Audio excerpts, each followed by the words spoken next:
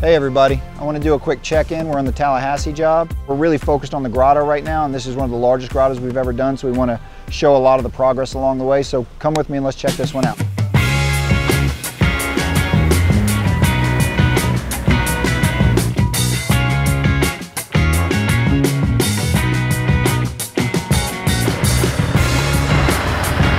But right now you can hear the guys are chipping away at rocks. They've got to sometimes create very specific angles to get the rocks to fit together properly. So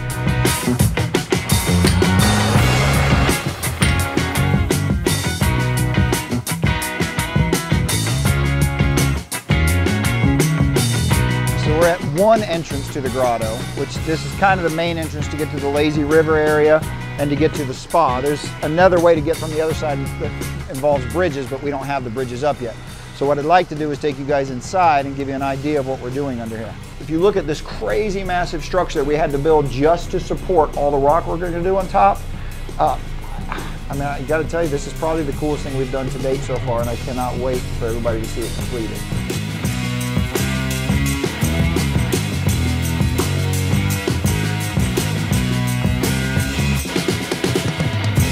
What the guys are doing now, they're setting the secondary waterfall that comes backwards off the grotto. Behind the wall there is the spa underneath the grotto. The water is going to cascade down into this koi pond, and we're going to have double bridges that come up over the river, so you can see the koi pond or walk down this way to the fire feature, or go over the other side of the river and go around to where the tiki hut's going to be. The grotto got finished and stripped, and it's probably the biggest one we've ever done. This is where you pick up the lazy river. This is not something you see in most people's backyard, but like you can see, it's going to be crazy. The whole spa, by the way, is a spillover spa. So the spa is spilling over into the pool while waterfalls are spilling over in front of that. Well, I'm here standing in one of our largest grottos that we've ever built. Now, since this thing's all done, now it's time to move on to the spa, which now you can see I got it all leveled up. I got my mud on there. When this is all dry and scraped, I'll put my beach pebble on it. This spa was meant to be a little different. Now, since they changed the plans, I'm here to fix the plans. I gotta build this up higher because if I don't, the water will spill in the pool. We want to keep the water in the pool. Well, we got all the forms pulled down from underneath our structure. Man, I brought in like 100 ton of rock in this project and I didn't drop a single one. Well, Lucas seems to love all this beach pebble. It does look good, but he's not the one that's installing it. This thing's gonna take forever. Hopefully it dries quick. Well, come on, baby. Let's try. I don't know what's going on, man. Usually I snap my finger, it works. All right, one more time. Dry.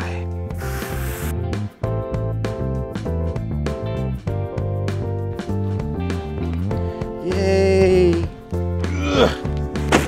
Let's see what presents I got here. Oh, look at that. My favorite thing in the world. Now, since I got my beach pebble, I get to do my second favorite thing in the world. Pull all these off the mat. After you put this all on, I mean, if this was the wall, then I gotta put grout in this. These come on the mat, so if this was a round wall, it's easy to stick like this. This does not turn. This is only good for flat walls. Up here, you can't turn that at all. So you gotta take every one off the mat and then put them right back on. Individually laid, yay. Not that great with math. Like 35 to 40 on each one.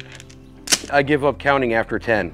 5,000, 5,001, end of a lifetime. No, at least I'm in the shade. I have 4 more boxes. I'm gonna be here for a while. The TV, I'm gonna have to do some sort of retention landscaping boulders or something. So there's 16 speakers and 4 subwoofers across 4 zones. So each zone will have 4 speakers and a sub. We're not gonna have to have a sump pump. That's a sump pump right there. I'll probably come off of this corner of the pool right here with some concrete. Basically, the wall is gonna even out with the bottom of this. I need at least 1 inch above your wall for pitch away from my pool towards the wall so the water drains that direction. The last one of these I did, you know, you had your sump down low, but we built the rest of the TV sat up above all. I mean, it was this high out of the ground. Can't we do that? So we just have to build the box that contains the TV up higher. Usually we just wrap the box in some sort of pretty wood or something like that. Yeah, this is what I saw right here. He's out there holding something so we can see the height. I thought we were going to come off the corners of the weir wall and center it off of that. So it actually would be about 10 feet this way. Yeah, I think that TV's too far over that way. So you'll still see it from this angle. Those things are so clear. It is right there. Okay.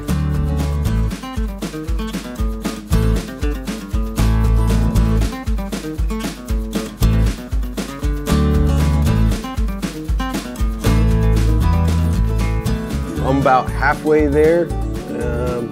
It's definitely a challenge. Why can't we just get them without them on the mat? All right, here we go.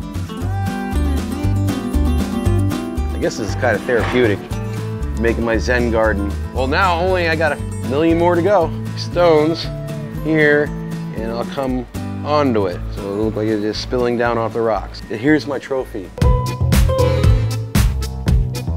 Thank you all. Thanks for coming. I appreciate everything you did. It was a hard struggle to get through this, but you know what? We accomplished it. We set every pebble.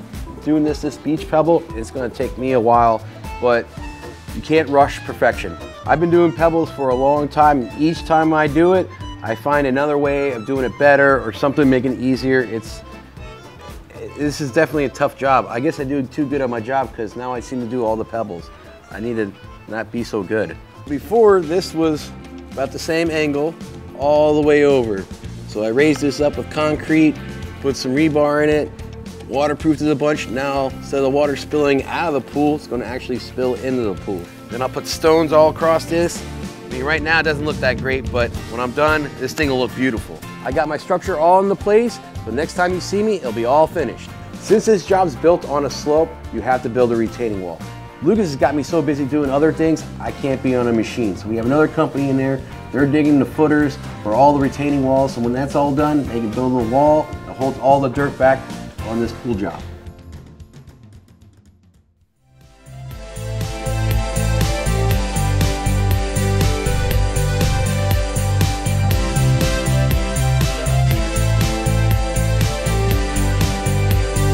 I put some boulders in each corner. The steps can be to where it's more favoring walking from here to there. It would be nice to have a rat slab to build everything off of. Brick it halfway, and then that'll give us time to bring our rock work up. Maybe we just rock right up into this, so this is all natural. So we're gonna have to come up here and investigate that pipe and move it for him. I didn't know where to put the steps, but now that's beautiful. No, this is gonna look great, because if you can imagine the radius coming in and then that matching. Well, if you think about it, that gives you 3 ways to get in, and you're right, it gives, the more vegetation we can do up here, the better. If we can get a palm and uplight it, we need palms or something.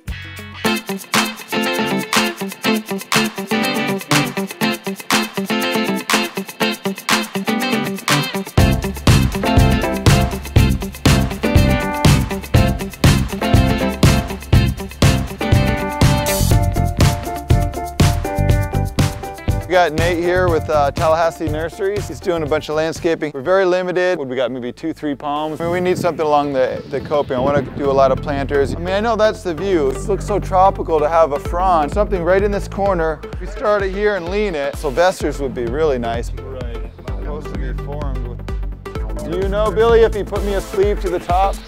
No, we didn't. I'm gonna have to get creative. If we could pour a footer and then get it up in there, then I could build, like take a basket boulders and build a planter here. The right way to do it is to run it in the slab and put multiple spaces that come up, because otherwise you're gonna see a bunch of little tubes running up there. You know, because if the pot's here, right, there's a basin that fills up with water. It's gonna drain down and this is gonna wash whatever out. How we doing?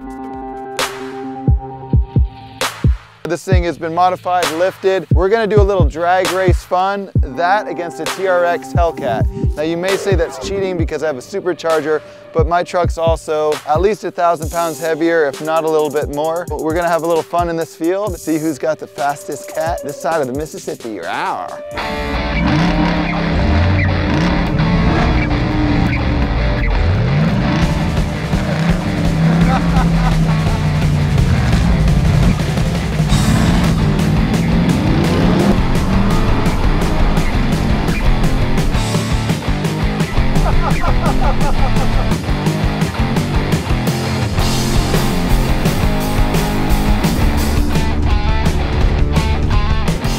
I forgot to take the traction control off. It kept cutting my throttle.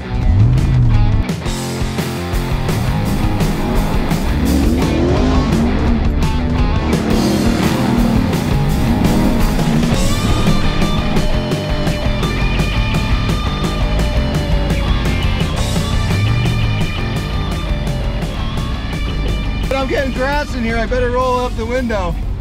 All right, let's go around it.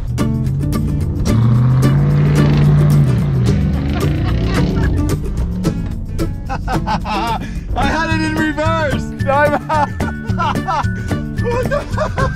I almost ran into the pond. God, I wish you'd have taken out that plant.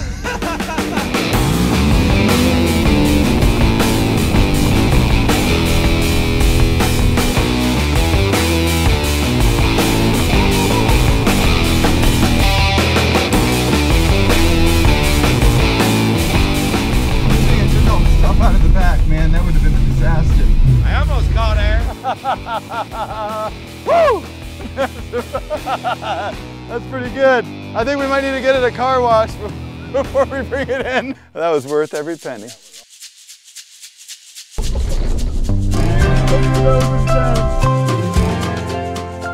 Oh, that was good. Oh no, look how much mud we got to kick up. So at least we didn't do this in the streets. We didn't go to jail. I do believe I won. I won. Not the end of the race, but the first part, you know. Until the next time, which could be in like 30 seconds from now.